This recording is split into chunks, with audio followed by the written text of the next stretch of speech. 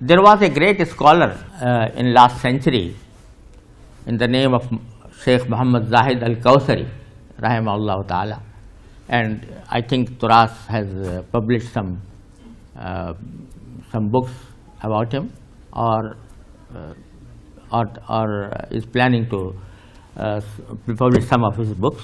He was a great scholar of our time, of last century. He has written an article in which he has mentioned that the title of the article is Rihlatul Ilm, and travel of knowledge. So he has mentioned that the knowledge of Sharia and the centers of the knowledge of Sharia, the centers of knowledge of Islamic learning, has been shifting from place to place. So he has mentioned that in the beginning the center of Islamic learning was Al-Madinatul Munawwara and Hijaz, because this was the basic place from where the spring of Islamic Sharia sprang. Then there came a time when the knowledge of Sharia has shifted, or transferred from Medina Munawwara to Syria, and then there came a time in which the center of Islamic learning was transferred to Iraq, and so on. And then there was a time when the center of Islamic knowledge transferred to the countries called Mawara an-Nahr, that is Uzbekistan and Tajikistan and Kazakhstan, etc. And then said, lastly, the center now has been transferred to the subcontinent of India, because the subcontinent of India has produced such great scholars of hadith, fiqh and tafsir that any other country has no parallel to it. He has said so at a time when he himself was Turkish and then stayed in Egypt, and there was a great number of scholars present in that time, at that time, in Egypt, in Syria, in Iraq, in different Middle East countries. But still he said that now the center of Islamic learning has been transferred to the subcontinent of India. Why? Although the ulama and scholars of the Middle East were also traditional scholars, they had acquired knowledge through this proper channel, from shuyukh to shuyukh, from asatiza to asatiza.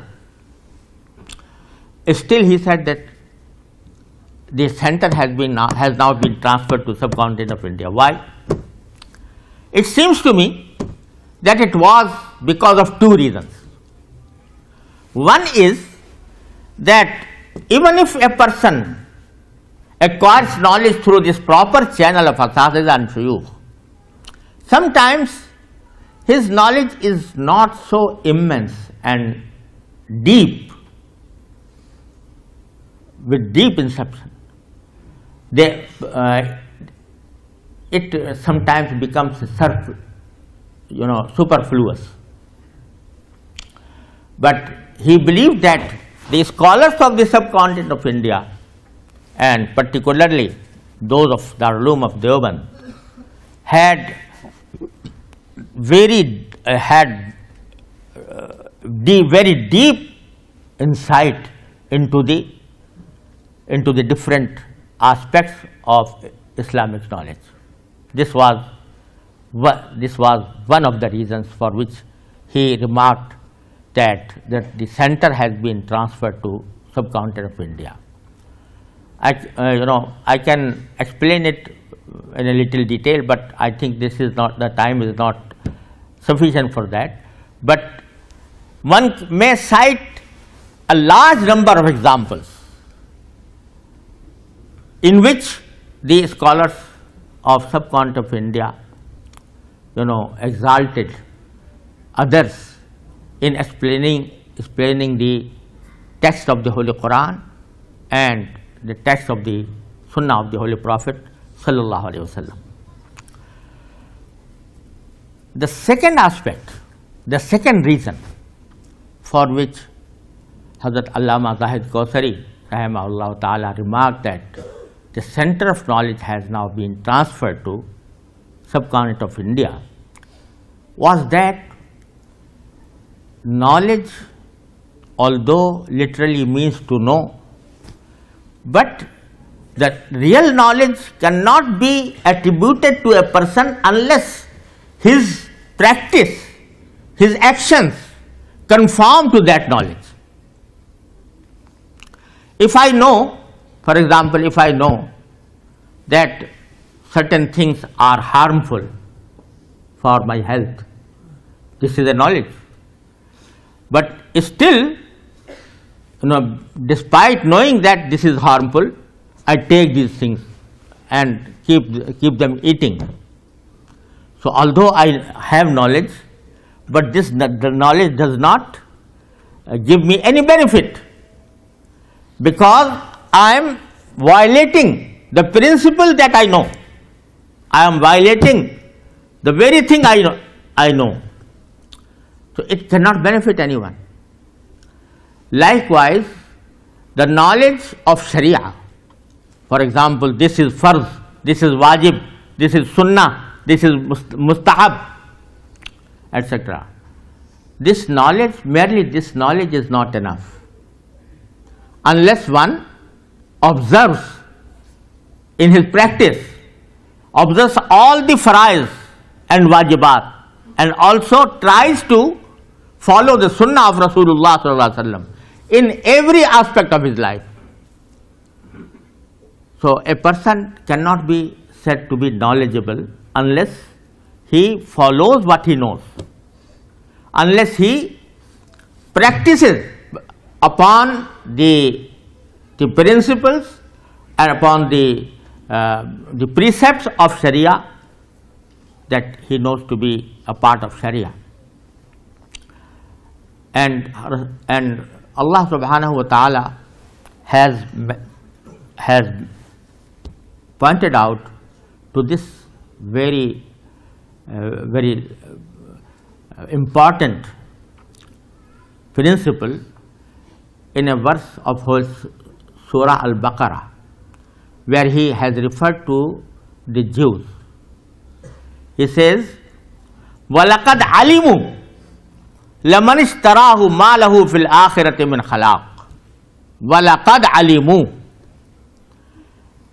Allah subhanahu wa ta'ala says, they certainly know that the person who does this thing will not have any benefit in the life hereinafter. Laqad alimu, they certainly know. In the beginning of the ayah, Allah subhanahu wa ta'ala has affirmed their knowledge about this thing, and then at the end of the ayah, Allah subhanahu wa ta'ala says, لَوْ كَانُوا يَعْلَمُونَ. لَوْ كَانُوا يَعْلَمُونَ. Oh, that they might have known it. And in the beginning, Allah subhanahu wa ta'ala affirms knowledge for the Jews, and the end of the ayah negates the knowledge. It means that when he says that they know, it means that they know merely to the extent of knowledge. But when he said that they do not know, it means that they do not really know. They don't have real knowledge, because had they the real knowledge, they would not indulge themselves in these activities that are disliked by Allah subhanahu wa ta'ala. So, mere knowledge is not enough unless this knowledge leads someone to practice and is reflected through his acts reflected through his behavior, through his attitude towards other people. So, in this respect, if we analyze the lives of different scholars throughout the world, so the majority of the scholars of subcontinent of India and especially of ulama of Deoband, they were reflecting the true knowledge, in the sense that they gave full importance to following the sunnah of Rasulullah sallallahu alaihi wasallam in every aspect of their life. There are people who say that we will restrict ourselves to the faraiz and wajibat, obligations. So far as sunnah is concerned, or a mustahab or mandub is concerned, because these are a third degree rules of Sharia. Therefore, if someone avoids them, someone forgets them, someone does not practice on them, there is no harm. But the people, the scholars of ulama of Deoband, rahimahumullah ta'ala, they at one side they had a deep knowledge of Islamic disciplines, and on the other hand they that knowledge was reflected in their acts and their behavior and their in day-to-day life. And this is the point on which I wrote this small book, Akabir Deoband Kya The.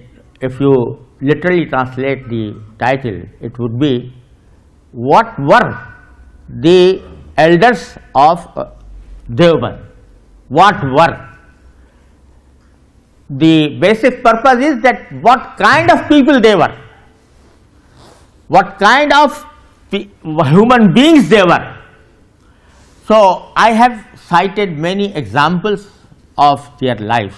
This is not a biography of these scholars, a detailed biography, but it contains different incidents, in the form of some anecdotes that reflect their true picture of their understanding, their depth in knowledge on the one hand, and their zeal to practice Sharia and Sunnah of the Holy Prophet sallallahu alaihi wasallam on the other.